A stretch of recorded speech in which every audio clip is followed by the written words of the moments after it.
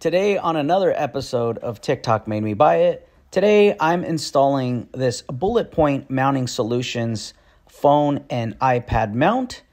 It's pretty rugged in its design. It is made out of metal, not plastic, and I think once I install it, it should work really, really well. Of course, it comes with everything you need to install. Now, what we're going to start doing is removing the trim that's around the radio, and we're simply going to just use this plastic wedge tool to be able to pry it off. It's very, very simple. It just basically has clips holding it off. So let's go ahead and begin. Sometimes I wish I worked this fast in real life. As you can see, it's pretty simple to remove. So let's take this inside the garage. Since we have the plastic trim off, I'm going to go ahead and tape up areas where I don't want it to get scratched. Of course, I also lay down some paper so that I can work with the part and not end up scratching it. Now, of course, we are taping it up before we drill any holes. This will leave with a much cleaner result. And I'm also going to make sure that the mount is symmetrical to where the radio actually gets installed.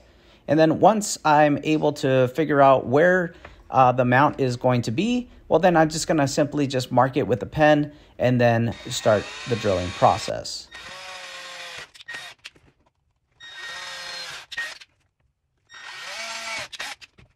Once the holes were drilled and the tape was removed, you could see how clean the holes actually came out, and it looks like it was done professionally. The next step in the process is to install the phone mount. This is pretty self-explanatory, but basically you just want the short side towards the front and then drive the screws in and hold it from the back side with the supplied fasteners. This is what it looks like all installed. You can see how symmetrical it is, and well, let's go ahead and install it. Installing the radio trim is actually easier than the removal. Pretty much just line it up and press it on. The time it took me to install this was probably about 20 minutes. But the next process is we're gonna go ahead and grab all the accessories that this kit comes with. And of course, I did order a couple extra ones as well later on. But we're gonna go ahead and install those. These are pretty self-explanatory. All you gotta do is unscrew it and then install to each of the ball mounts and just twist to tighten. I got the cell phone mount, the GoPro mount, and also an iPad mount, not shown just yet, but I did get the delivery later on today, so I'll show the install of that as well. Of course, the install was pretty easy and self-explanatory, so you just tighten up the mounts onto the balls and then just adjust the way you want it. But you can see that the iPad gets held pretty firmly. I would say it does move just a tad bit, and it's probably not something that I would drive with.